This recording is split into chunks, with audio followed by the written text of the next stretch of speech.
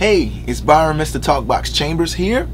I know you've all been waiting to hear about this big news that I've been talking about on my social media pages, right?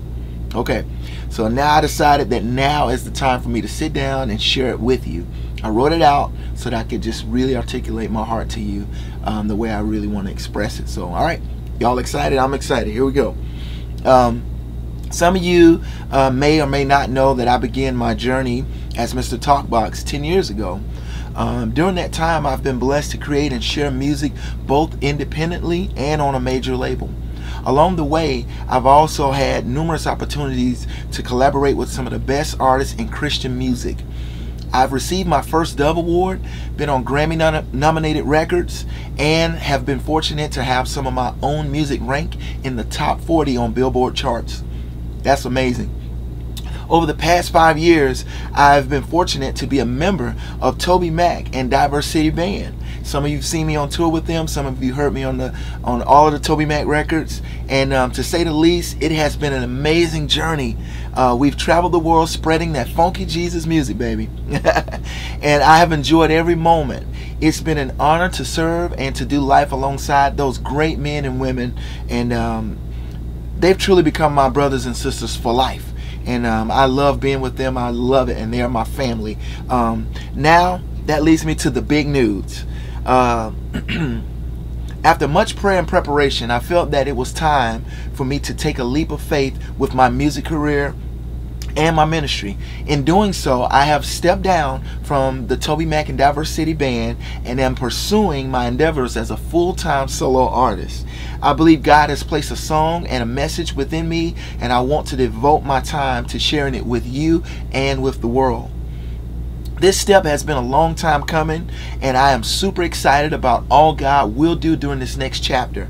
You will all see me at some of the festivals. You know, I'm going to be doing some touring this year, and as well, I have some new music coming out. Very excited about that, and I'm just ready for it all to unfold. And so y'all just listen out for it. It's going to be awesome. It's going to be a good time. More exciting news is my wife Tammy and I will be out speaking to couples about marriage. Some of you may or may not have heard our testimony before. Our marriage survived a major storm, and the Bible says in Revelations that we overcome by the blood of the Lamb and by the word of our testimony.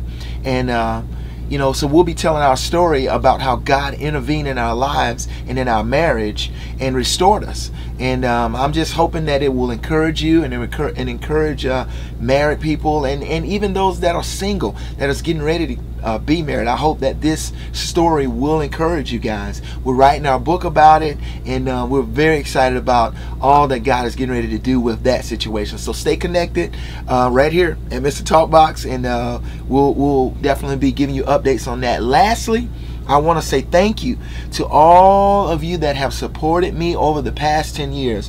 Whether you bought a CD or other merch, came out to the live shows, or whatever you've done, I just want to say thank you personally. All the encouraging emails, all of the encouraging posts on my Facebook, Twitter, Instagram, all those places. Man, I just want to say thank you guys. You are awesome. I believe I have the best fans in the world, and I thank you guys for all of the gifts that you send.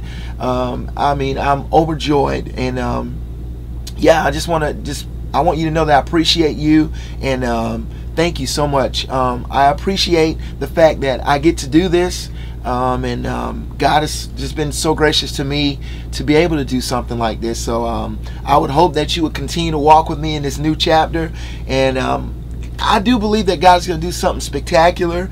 And I want to encourage you that if you have a dream, you have a vision, don't let fear stop you from walking out your vision, your dream, and something that God's placed in you. Somebody needs to hear your story. Somebody needs to hear what you've been through. So don't be afraid. You know, fear is not from God. The Bible says in Timothy that God has not given us the spirit of fear, but of power and of love and a sound mind. So if you have fear, you just need to go ahead and read that scripture and believe it and let it take a root in your heart and step out and do what God has called you to do. Okay? And so I believe this is just the beginning. And remember, God is with you. He's with us all. I love you guys. God loves you. And I will see you guys real soon. All right? God bless.